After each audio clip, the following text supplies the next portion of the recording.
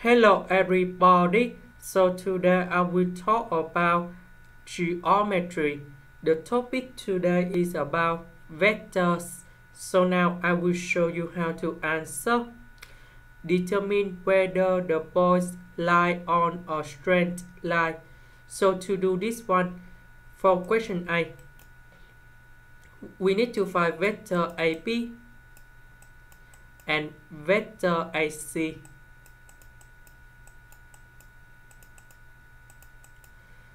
So we have number 3 minus number 2, you got about 1. 10 minus 6, you got about 4.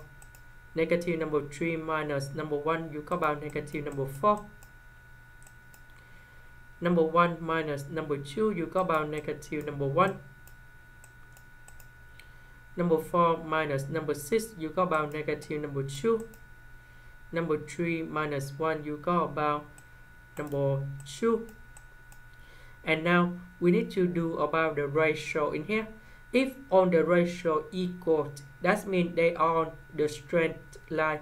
If the ratio is not the same, that means they are not on the same line.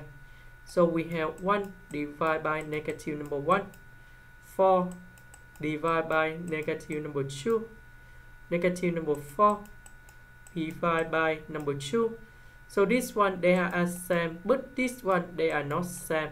So that means no, they are not on the straight line. So we choose this one. Question B, we do the same. So we need to find vector DE and vector DF.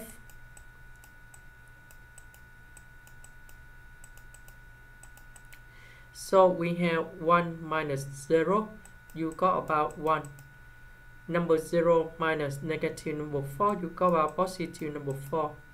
Number 4 minus number 5, you got about negative number 1. Similar for the next one. Number 3 minus 0, you got about 3. Number 4 minus negative number 4, you got about 8. Number 3 minus number 5, you will got about negative number 2. So we do the ratio in here and they are not same, so we say no.